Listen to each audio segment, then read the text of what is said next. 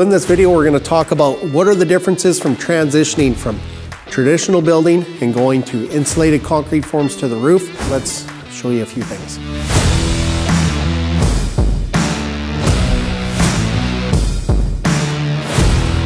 Probably the first thing is you got to talk about the basement. Okay, how do I go from ICF from my basement all the way through? It's fairly straightforward. Rather than stopping your basement here and then setting a floor and framing, we just stack another row of block, insert these hangers, pour a little higher. Then at that point, we just set our floor joists, our beams, and we sheet the whole house. And then it's just repeat the ICF one more time. If you look up, you can see like in a house like this, we still do forced air furnace, and we'll do a boiler and we'll run in floor heat. It doesn't have to be a boiler, but those are all items that are the same. Now, this house and this ductwork, this is custom because we used a 2-foot flat truss, open webbed. This basement's actually 8 feet, clear, no bulkheads, no anything.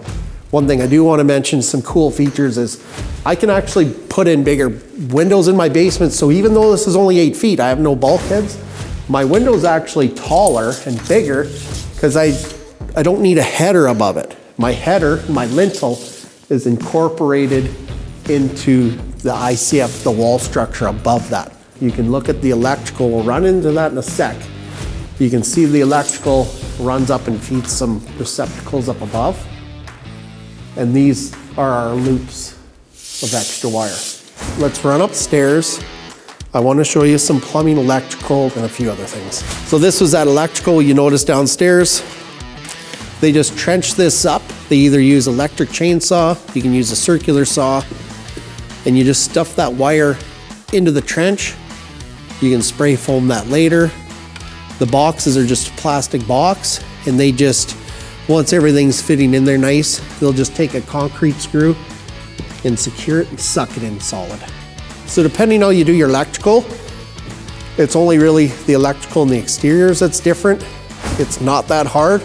You don't have to pre-plan anything. All of this was basically determined after it was framed, and we did a walkthrough with the electrician. Let's go look at plumbing.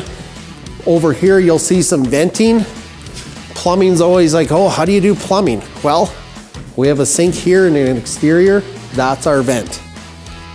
That's common. You would never run a drain or your water lines in an exterior anyway. So here's the drain, and our water lines come up through the floor. That's the most plumbing you'll typically see in an ICF anyways. It's not a big deal there either.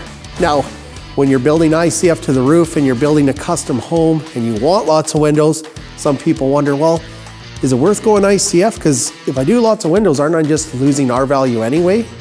And my response to that is no matter what, ICF by Nudura is substantially better no matter what you do. If you want lots of windows, that's great. The best thing about all of this is it's not that hard to transition from one building process to the next. Everything else is very similar.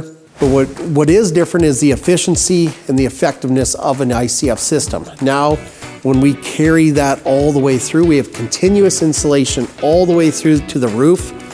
We don't have a floor system that interrupts that, and then you got a bunch of cold transfer. Like when you see this foam behind me, when I touch it, we're actually filming it's -15. That foam doesn't feel like anything. It's not cold because everywhere you see ICF is insulation. More efficiency, they're stronger, quieter, up to 10 times more airtight. So you get all these benefits and it's one system. Like once you do it once, you have all those characteristics done. It's not like if you take a traditional, I'm gonna build out of wood and I'm gonna make it as good as ICF. You'll never get there. You're gonna spend a bunch of time on labor, extra material, processes. So that's what I wanted to drive home today. Thanks for tuning in. Check out Nudura.com. I'm Kody with Up to Code. Thanks for tuning in.